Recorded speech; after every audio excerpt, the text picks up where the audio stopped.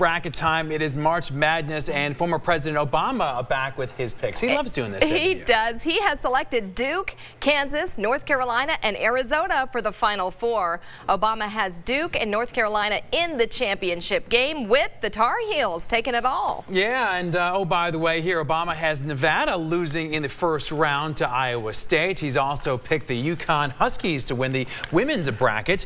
Now, President Trump has decided not to make any picks this year, but still, I see no love for Villanova, Justin, and certainly as a Pennsylvania person yourself, you know, you got to have some love for Villanova. Doesn't seem like a bad guess. It may differentiate you from your office pool. I'm thinking, still got to fill that out.